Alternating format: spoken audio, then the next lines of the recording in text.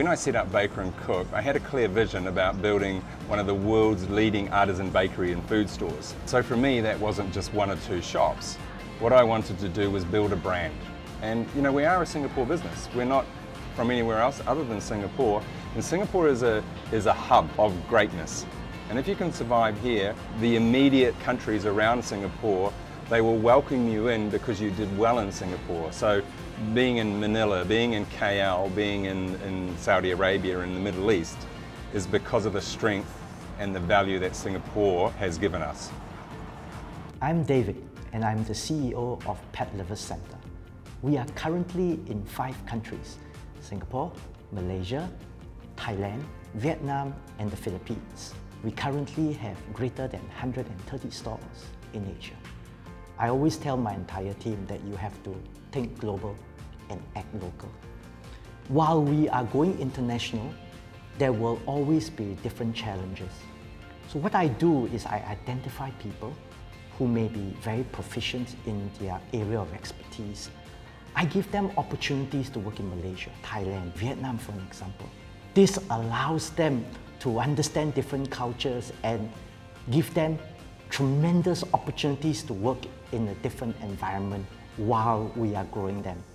Marcus has been working with me for a very long time. It really takes time for staff to understand what PLC means, to understand our processes, and very importantly, he or she must be able to be an exceptional performer. The second thing is not only must he perform well, he must have clear understanding of the brand. The third thing that I look for is someone with exceptional EQ. EQ is very important. We are, after all, working with international guys. That's one. We must be very sensitive to their ways of doing things, understanding and their culture. And very important that they are, after all, business owners. My name is Marcus. I'm the Business Development Manager for Pet Lovers Centre.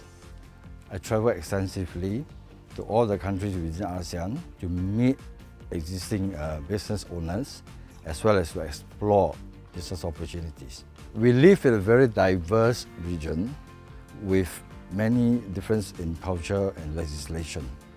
So we have to have a lot of patience to explain our best practices so that they are able to understand and carry to the commercial benefits of both parties.